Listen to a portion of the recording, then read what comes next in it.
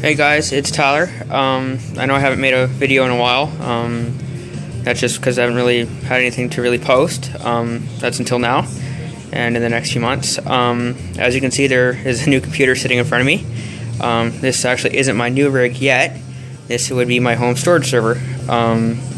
If you're friends with me on Facebook, then you know that I have quite a bit of shit on my current hard drives. I have over 2 terabytes. Of anything from music, pictures, movies, gameplay footage that hasn't even been posted yet, just random crap. So instead of a NAS, which I was considering, to me that would just be kind of pointless for me, because once the drives are full, that's about it, right? You're limited to 4, maybe even 5 drives, and that would be it. At least this way for me, it is more future-proof. All I have to do is pop in more drives, and that's it. So I will post system specs in more information down below the video, because I don't remember all of them off the top of my head. But I'll go through the quick parts. The motherboard is a Gigabyte H77 chipset, 1155. Hang on 1 second, guys. Okay, there you go. Now you guys can see better. The audio and video might not be the best because I am using my phone now. Anyways, as I was saying, the processor is an Intel G860, I believe, which is a Pentium dual core. I figured I didn't really need anything too powerful. The CPU cooler is a Hyper Evo 212. RAM is Kingston DDR3. Oh yeah, the case is a Fractal Define R4 black. Power supply is a Seasonic 650 watt gold modular, and the beast that is helping control the storage right there, I think see is a little modded, is an LSI RAID card. Below that is a Intel SAS expander. Case fans are Fractal R2s, just in bottom and rear. Hard drives are 5 WD red, 3 terabytes, and the boot drive is a WD blue 500 gig. So as you can see, the cards are modded a little, just for a little better cooling, because the thing I really wanted with this case is to be extremely silent no matter what. Because I really don't want to hear it. I don't mind if I hear my own rig, but this one I don't really. It will be pretty much next to it. It will be running off my router, which is Gigabit. Yeah, so I guess that's about it, guys. Like I said, I will put full system specs below, and I will also did some benchmarking fun just to see what the RAID card can do with those drives.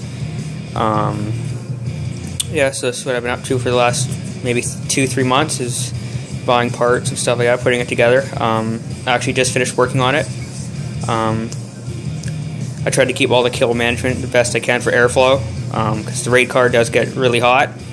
And again, with only those 2 fans in there, airflow isn't exactly the best, but it's just kind of the cost of it being as quiet as it is. One thing I am a little concerned about is, as you can see, the PSU cables are really tightly pinched against this fan. I hope it's not really doing any damage to it. It's just pushing the pins into the PSU more, but as you can see, it's really dusty actually too.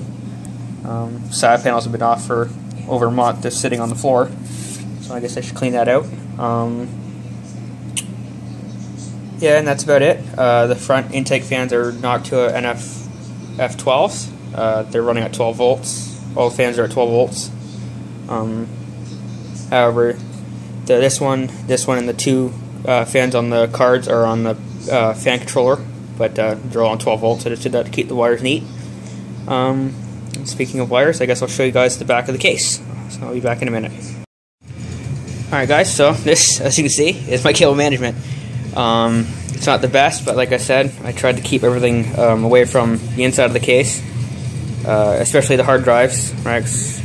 with just the 2 intake fans. Alright, airflow isn't exactly the best either for those, but they weren't running too hot. I do have some cooling options I could change later on, because with a room temp of 23 Celsius, they are running anywhere from 27 to 33, and that was with constant file transfers, which isn't too bad, I guess, considering. That was one thing I was worried about. But yeah, cable management isn't exactly the best, but considering the amount of wires I had to deal with, right, you figure all the wires from the RAID card, the power cables going to the hard drives, everything's just kind of crammed in the bottom here, and cable tied to what I could. I could add, I think it's 3 or 4 more drives to the port that's still connected to the SAS expander, and then I would have to run another cable to it. So technically I could run the port, the SAS card, sorry, is a SAS expander, is 24 port, subtract 4 from the RAID card, so I could run up to 20 drives, if that's what it has come to. So yeah, but like I said, I probably could fit maybe 4 more drives in this case, because honestly I really don't care about the boot drive. If something happens to that, then I really don't care. I can just cram that somewhere else in the case, and I'd much rather have the drives holding the files more secure and getting proper airflow than anything else. Yeah, so I guess that's about it, guys. I'm trying to keep this video as short as possible, because I know most of my videos tend to drag on. Yeah, so I guess that's about it. So I will post progress pics of the build, as well as some benchmark results, just mostly the RAID card, because the processor is nothing special. And I'm pretty sure most of you will know how that performs. The only thing I did do was stress test it. I was planning on overclocking it even to 3.5, because the stock clock is 3 gigahertz. But yeah, that didn't seem very likely to happen. Motherboard isn't the best at overclocking, which isn't a surprise considering the chipset. But it will be fine for now. Yeah, so I guess that's about it, guys.